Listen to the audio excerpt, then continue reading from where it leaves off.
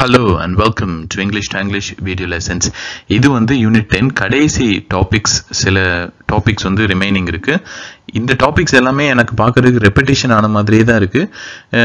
ஏற்கனவே பார்த்துட்டோம், பட் இருந்தாலும் we have to complete it, so we are completing it. So let's start. Self respect moment, சுயமரியாதை இயக்கம். இதுவும் வந்து சொசைட்டியில் வந்துட்டு பிராமின்ஸோட டாமினேஷன் அதிகமாக இருக்குது. அதனால் வந்து நான் பிராமின்ஸ் வந்து நிறைய பேர் வரணும் அப்படிங்கிற விஷயத்தை ஃபோக்கஸ் பண்ணி வந்தது தான். எல்லா விஷயத்துலையும் சொசைட்டியில், பாலிட்டிக்ஸில், எக்கனாமிக்ஸில் அதை ஃபோக்கஸ் பண்ணி வந்த ஒரு மூமெண்ட்டு. குறிப்பாக ஜாதி வாரியாக வந்து பிரிவினை இருக்கிறத வந்து எதிர்த்துச்சு. அதே சமயத்தில் வந்து எஜுகேஷன் எல்லாருக்கும் போகணும் அப்படிங்கிற விஷயத்தை வலியுறுத்தினாங்க. அது போக விமனுக்கு வந்து எம்பவர்மெண்ட் இருக்கணும், விமனும் படிக்கணும், இந்த மாதிரி விஷயங்களையும் வந்து இவங்க ஃபோக்கஸ் பண்ணாங்க. அது போக செல்ஃப் ரெஸ்பெக்ட் மேரேஜ், சுயமரியாதை மேரேஜஸ், இன்டர்காஸ்ட் மேரேஜஸ் இது ஃபோக்கஸ் பண்ணிச்சு. மற்ற விஷயங்கள் வந்து நான் பிராமின்ஸுக்கு வந்து ஹெல்ப் பண்ணணுங்கிற மாதிரி விஷயத்தை தான் மெயினாக கையில் எடுத்தாங்க. இந்துக்கள் மட்டும் அல்ல, முஸ்லீம்ஸும் வந்து திராவிடர்கள் தான் அப்படிங்கிறத ஏற்றுக்கிட்டாங்க. பெரியார் வந்து இந்து மதத்தில் உள்ள பழக்க வழக்கங்கள் எதிர்த்தாலும் ஒரு சைடில் முஸ்லீம் பழக்க வழக்கங்கள் ஆனால் பர்தா சில விஷயங்களையும் எதிர்த்தாப்புல சொல்கிறாங்க. முஸ்தபா கமல், அதுக்கப்புறம் அமனுல்லா ஆப்கானிஸ்தான், இவங்கெல்லாம் வந்து முஸ்லீம் சொசைட்டியை வந்து கொஞ்சம் மாடர்னாக மாற்றினவங்க. நம்ம ஏற்கனவே முஸ்தபா கமல், அத்தாதுர்க் பற்றி பழைய வீடியோக்களில் பார்த்துருக்கோம். இந்த யூனிட் ஃபுல்லாக பெரியார் பற்றி தான் இருக்கும். ஸோ பெரியாரோட வாழ்க்கை வரலாறு எல்லாமே நம்ம பார்க்குறோம். ஸோ பெரியார் வந்து ஒரு நல்ல ஒரு பிஸ்னஸ் ஃபேமிலியிலேருந்து வந்தவர். பல சமயங்களில் சின்ன வயசில் வாரணாசிக்கு போன இடங்களில் ஆர்த்தோடாக்ஸ், பழங்காலத்து ரிலிஜியஸாக வந்து ஹிந்து மதங்களில் ஃபாலோ பண்ணுற சில விஷயங்கள் வந்து இவருக்கு பிடிக்கலை. பப்ளிக் சர்வீஸில் நிறைய இன்ட்ரெஸ்ட் இருந்ததுனால சேர்மன் ஆஃப் முனிசிபல் கவுன்சிலில் வந்து செலக்ட் ஆனாப்பில். காங்கிரஸில் ராஜாஜியோட இன்ட்ரெஸ்டில் நான் பிராமின் லீடர்ஸை பெரியார், வரதராஜுல வந்து சேர்த்துக்கிறாங்க காங்கிரஸில். நான் கோஆப்ரேஷன் மூவ்மெண்ட்டை வந்து நல்லா இவர் வந்து சப்போர்ட் பண்ணாப்புல. இந்த விஷயமும் பார்த்து தான் காங்கிரஸ் மெம்பராக இருந்தாப்புல. அப்புறம் அவரோட தோட்டத்தில் 500 தென்னை மரத்தை வெட்டினாப்புல.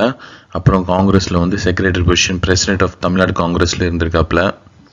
தமிழ்நாடு காங்கிரஸ் கமிட்டியில் பிரசிடெண்ட்டாக இருக்கும்போது ஈவி ராமசாமி அவர்கள் ஒரு ரெசல்யூஷன் கொண்டு வந்தாப்புல, எல்லாருமே கோயிலுக்குள்ளே போகலாம் அப்படிங்கிற ஒரு விஷயம். அதுக்கப்புறம் வந்து சரௌண்டிங் ஸ்ட்ரீட்ஸுக்கும் அனுமதியெலாம் இருக்கணும் எல்லாருக்குமே அப்படிங்கிற மாதிரி ரெசல்யூஷன் வந்து கொண்டு வந்தாப்புல. ஏற்கனவே பார்த்துட்டு டிஸ்கஸ் பண்ணியிருக்கோம்.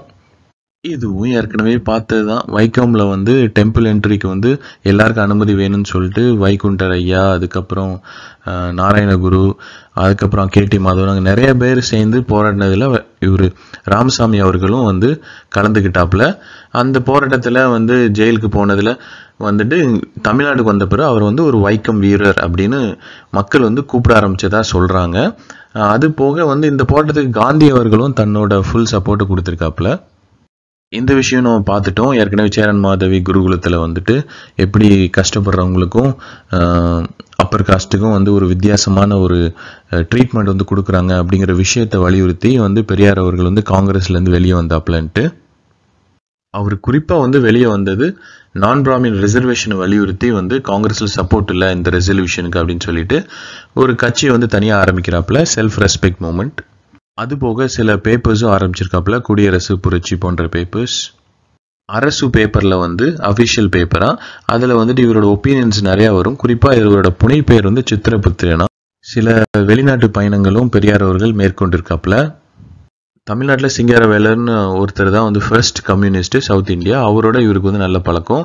அப்போ அம்பேத்கரோட ஸ்கெட்யூல் காஸ்ட்க்கு வந்து தனியாக எலெக்ஷன் இருக்கணும், தனியாக வந்து இந்த சீட்ஸ்லாம் ரிசர்வ் பண்ணியிருக்கணும், அந்த மாதிரி விஷயத்தை வந்து இவர் சப்போர்ட் பண்ணாப்புல. 1937 ராஜாஜி கவர்மெண்ட் வந்து ஹிந்தி வந்து கம்பல்சரியாக வந்து ஸ்கூலில் வந்து கவர்மெண்ட் ஸ்கூலில் கொண்டு வந்தாங்க. அதை வந்து இவர் எதிர்த்தாப்புல.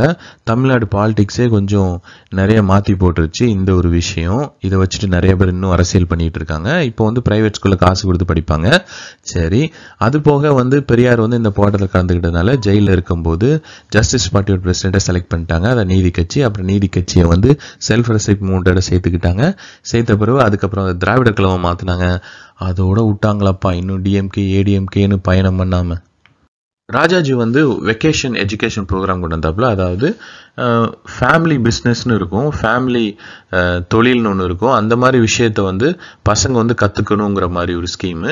இதை வந்து பெரியார் வந்து கிரிட்டிசைஸ் பண்ணாப்புல. இது வந்து குலத்தொழிலை வந்து என்கரேஜ் பண்ணுது அப்படின்னு சொல்லிட்டு இதை வந்து எதிர்த்து சில கேம்பெயின்ஸை நடத்தினாப்புல. அதனால ராஜாஜி வந்து ஒரு நேரோ மார்ஜினில் தோத்துட்டாப்புல காங்கேயம் தொகுதியில். அதுக்கப்புறம் தான் வந்து காமராஜ் அவர்கள் வந்து சீஃப் மினிஸ்டர் ஆனாப்புல.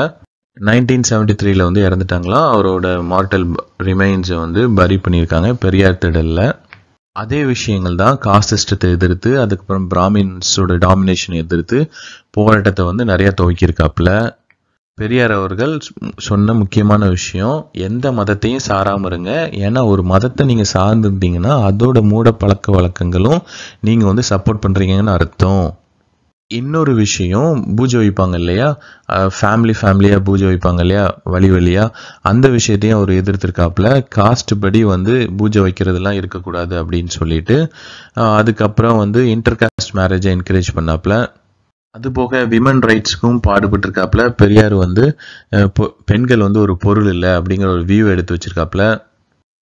பெண்ணை வந்து ஒரு பொருளா சொல்லாம வாழ்க்கை துணை அப்படிங்கிற ஒரு வார்த்தை வந்து யூஸ் பண்ணலாம் திருக்குறள்ல இருந்து அப்படின்னு சொல்லியிருக்காப்புல. அது போக அவரோட ஒரு important work, why the woman is என்ஸ்லேவ்டு, எதுக்காக பெண் அடிமையாக இருக்கிறாள் அப்படிங்கிற ஒரு புக் எழுதியிருக்காப்புலையா.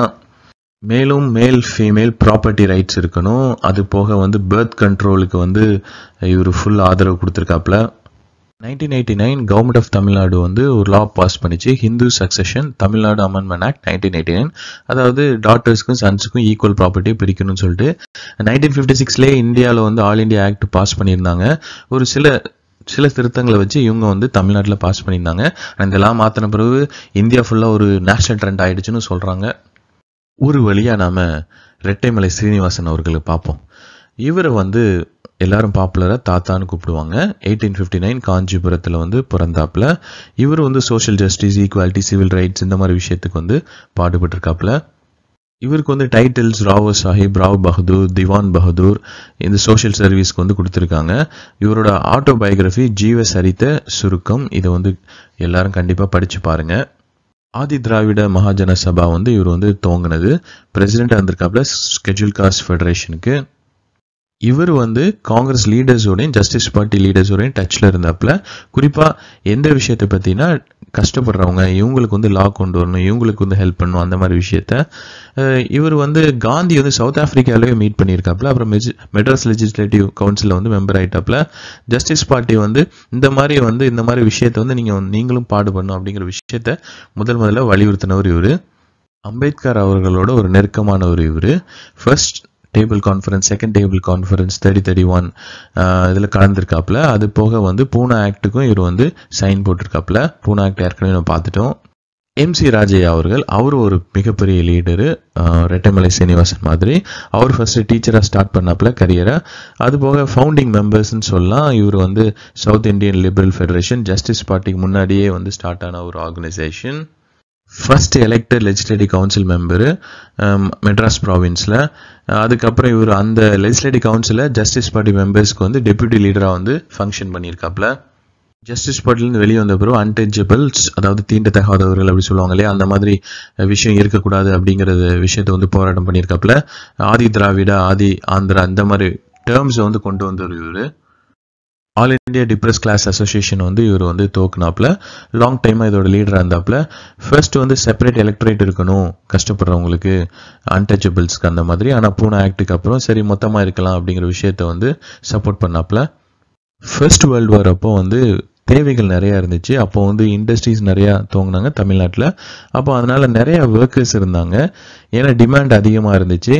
ஆனால் இந்த வார் வந்து ப்ரைஸஸ் வந்து ஹை ஆச்சு. இதுவும் வந்து லேபர் வந்து முக்கியத்துவத்தை வந்து உருவாக்கிச்சு. ஸோ இது ஒரு லேபர் மூமெண்ட்டுக்கு வந்து ஒரு மொமெண்டத்தை கொடுக்குது.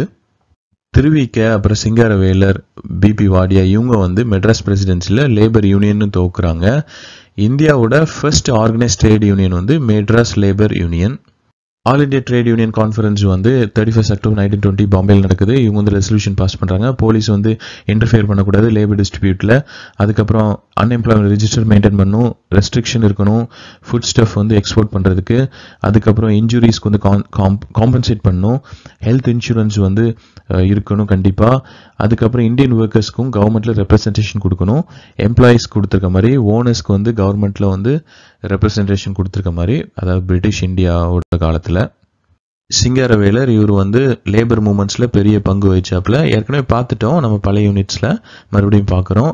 மெட்ராஸில் வந்து பிறந்தாப்புல, கிராஜுவேஷன் ஆனாப்புல, பிரசிடென்சி காலேஜில் சின்ன வயசுலேயே வந்துட்டு புத்த மதத்தை வந்து மாறிட்டாப்புல. பல மொழிகள் இவருக்கு தெரியும். அதுபோக Karl Marx, Charles Darwin, Herbert Spencer, Albert Einstein போன்றவர்களோட சிந்தனைகளை தமிழில் கொண்டு வந்திருக்காப்புல.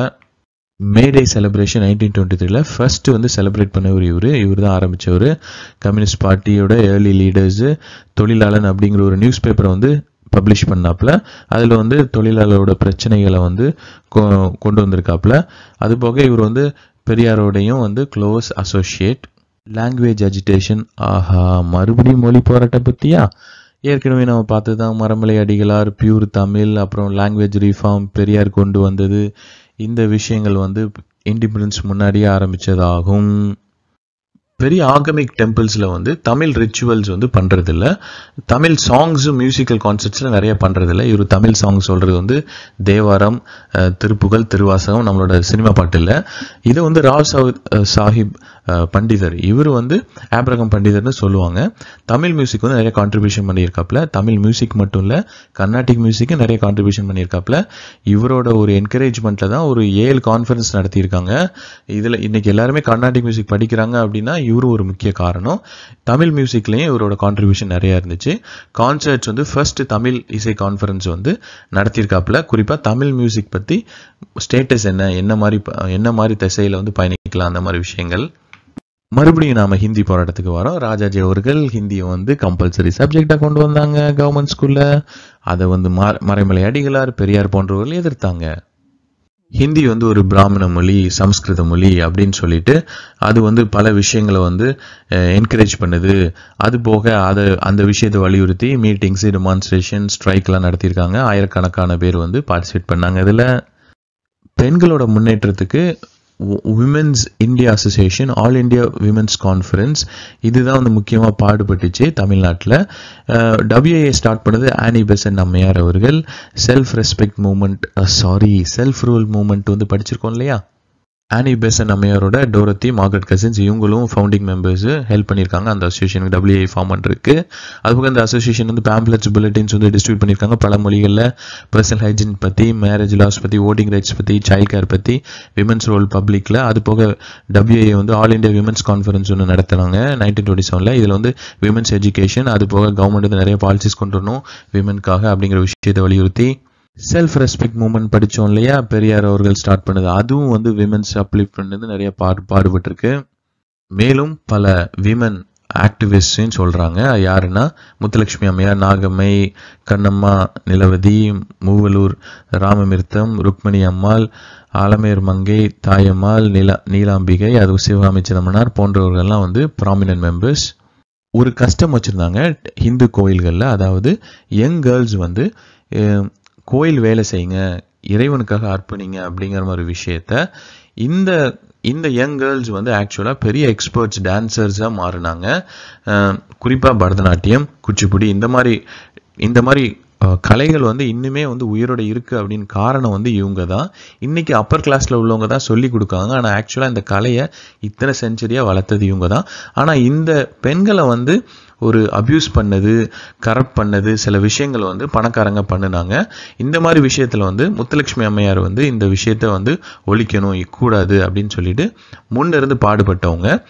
அதனால் Madras devadasi prevention of dedication act வந்து கொண்டு வந்தாங்க.